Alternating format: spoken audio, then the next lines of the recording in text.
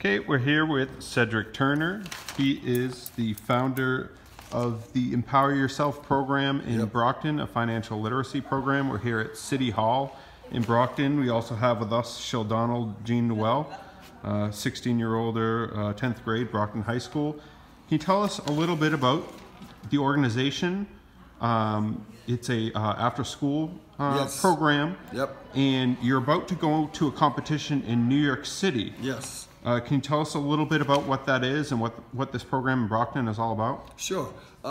We are going to be kind of leaving, in fact, on the 3rd, May the 3rd. We're traveling down to Newark, New York, to engage inside the, in fact, the national and also the global stock pitch competition. That is going to be, so all the regional winners from around the world. It is going to be we are going to be down there inside the money area. It's going to be hosted by the Bank of New York.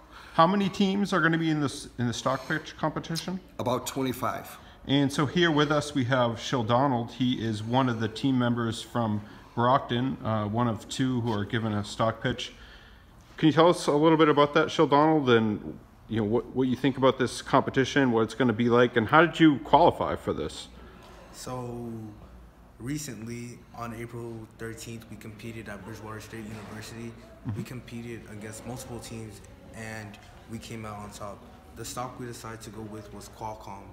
So basically, it was founded in 1985, I believe, by several MIT students, and it's a company that produces semiconductors, also processors.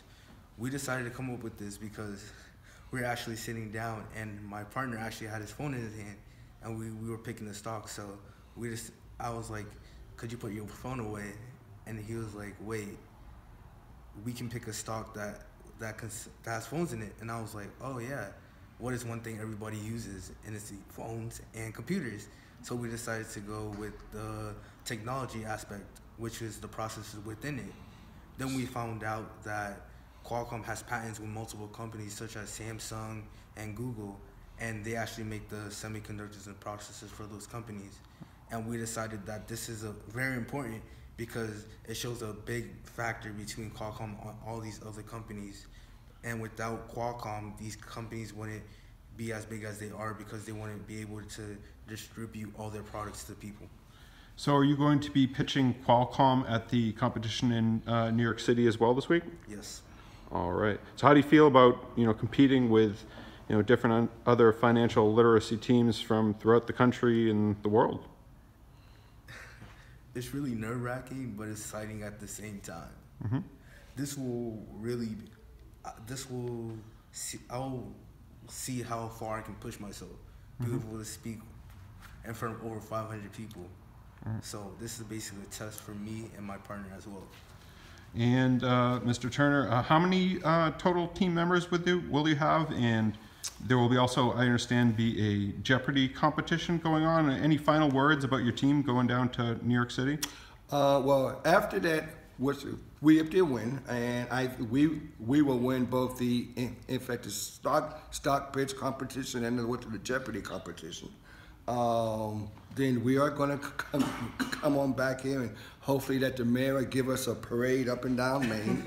I think that the kids will do well. They are really lasered in. They're very focused.